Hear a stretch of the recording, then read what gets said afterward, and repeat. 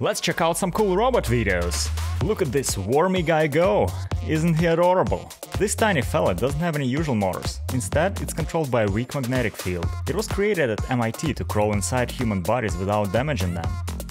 Moving on, we have this impressive four-legged robot with wheels? If you ever wondered what it would be like to have wheels for hands, look no further. This nimble robot was designed for last-mile deliveries and it can access almost any building, hence the wheels.